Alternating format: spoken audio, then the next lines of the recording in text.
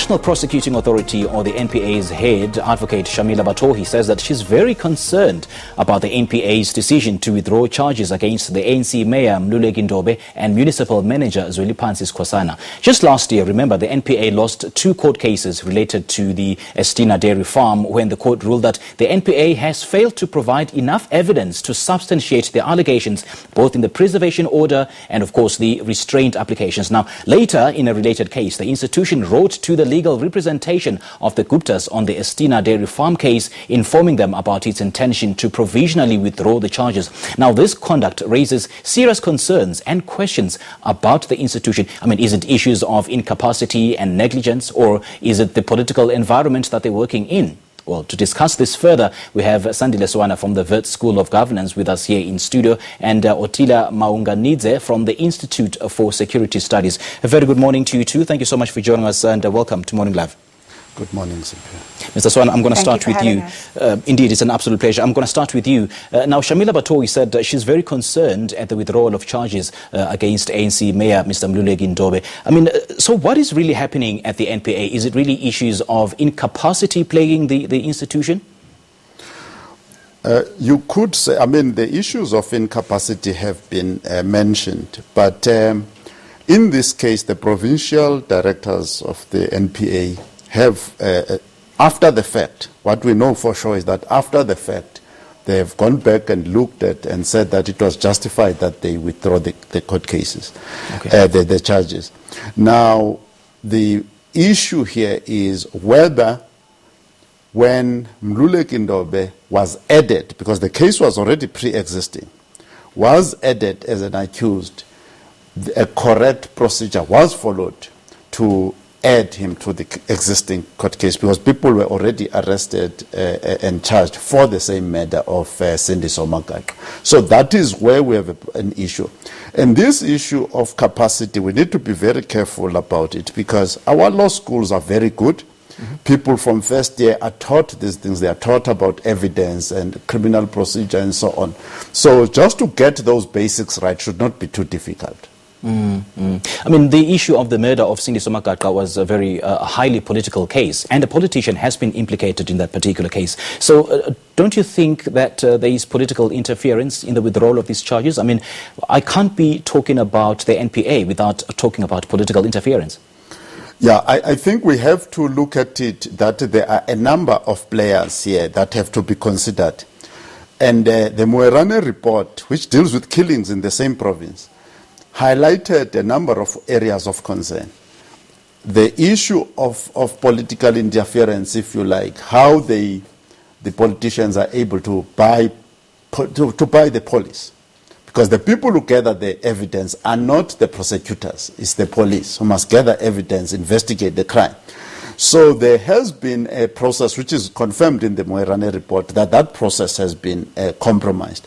So the compromise of then the value chain of justice, if you like, from the police to the prosecutors and so on, by politicians for purposes at the end of the day. This is about eating tenders. This is about people who want to access the supply chain. So you have to look at the whole value chain of what is going on. What we can talk about is compromise, not incompetence, compromise. Okay.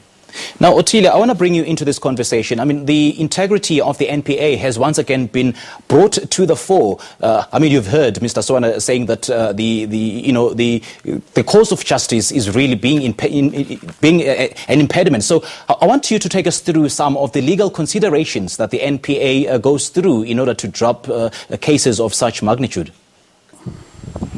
Right, and I think just to take a step back a bit and restate the role that the various actors in the criminal justice system have to play, from the police, the investigators who deal with the particular matter, and the NPA.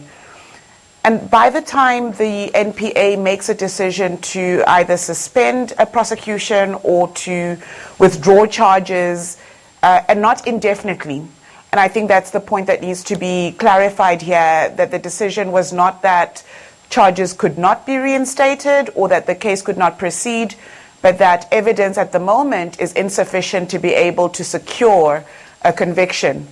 for the NPA, any prosecutor, whether at a regional level or local court, they have to make sure that the case that they've built against a person is sufficient for them to be able to secure a conviction beyond a reasonable doubt. That's not always easy, particularly if it's a high-profile case as this, where there's a number of different actors who could be influencing investigations and or how information is collected and received by the NPA. So if the DPP in this case feels that the matter does not have sufficient evidence, then she'll have to show that what she has at the moment wouldn't be enough to be able to secure a successful prosecution, rather. Does it then give us hope, or rather, should it give us hope, hearing Shamila Batohi saying that the withdrawal of these charges concerns her? I mean, is that good enough? Well, hearing from the National Director for Public Prosecutions that you need to be able to get that right amount of evidence and that prosecutions need to start. These are cases going back several years. With Sindiso, for example, this relates to a murder that's now 2 years old. And so for the National Director for Public Prosecutions, it's particularly important to demonstrate that evidence is being gathered and that prosecutions are done. So for those who are waiting, which is the majority of us, for justice to be served in these cases, it does give some hope that the National Director has taken it upon herself to direct her DPPs to act accordingly. Having said that, do you then get the sense that she's actually denouncing the decision to withdraw charges against Ndobe? At this point, I think it's less about whether it's the person who is charged and more about the NDPP feeling that the matter should go to trial. Okay. Mr. Skhosana, if Shamila Batohi says she is concerned by the decision taken by her office, does that mean she wasn't part of the decision-making process, as would be expected of every NPA head to be part of that process?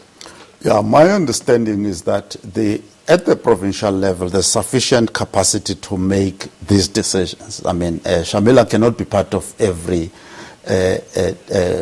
prosecution. And as Begitele mentioned, there are 6 of these cases that have been, where charges, give or take, have been withdrawn. It's not just one, the one of Mluleki Ndobe. The point of it is that you cannot take a case to prosecution where it is clear even to yourself as a lawyer, a prosecutor, that you have not gathered enough evidence. Because there will be a time in the process where you are asked whether you are ready to proceed. And if in fact you know you are not ready to proceed, you need to disclose that. Yeah. That you are not ready to proceed, we've not collected. Now the question on the table is whether during this 2-year period, since the attempted murder and subsequent death of Magaqa, what have the police been doing? Because they are the ones who are supposed to be going up and down, collecting the correct and relevant evidence, connecting all the actors to the crime. And when you add people to the case, there must have been a clear, direct connection between those people and the crime. Because a criminal case is the most difficult case compared to a civil case. As Otila says, you must prove beyond reasonable doubt. It must be obvious and plain. You can't be using rumors and suspicions to say you have a case. Although we are bitter about the death of Magaqa and others, the case must be put together beyond reasonable doubt. And Shamila is correct. If her own people allow the police to bring evidence that is not up to standard, she has a right to be concerned whether they are following due process, etc., etc. All right, let's leave it there for now. We'll certainly continue our conversation after the break. We are in conversation with Sandile Swana from the Vet School of Governance and Otila Maunganidze from the Institute for Security Studies, talking to us about the capacity issues plaguing the National Prosecuting Authority. We'll certainly continue with our conversation after the break. We'll take a coffee break for now.